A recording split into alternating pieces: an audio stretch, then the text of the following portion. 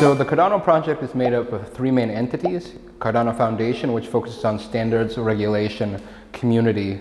You have Input Output Hong Kong, which is Charles Hoskinson's company, and Jeremy Wood. They focus on designing, developing, and maintaining the protocol. And Emergo is the commercial entity. So what does the commercial entity do? Well, we facilitate commercial adoption and usage of the Cardano blockchain.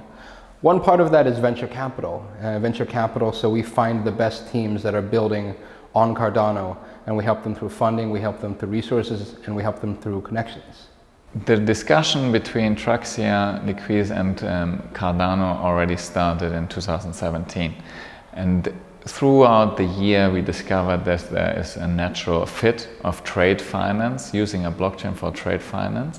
And on the other hand, discovered that the Cardano Foundation and the technology built by IOHK has a lot of advantages of a version 3 blockchain, namely being peer-reviewed software, using functional programming languages, and having different layers to make scalability much more likely. Also, as an investor, we wonder, is the blockchain necessary? So factoring is not a new model. However, it is constrained to the currency corridors of the investors.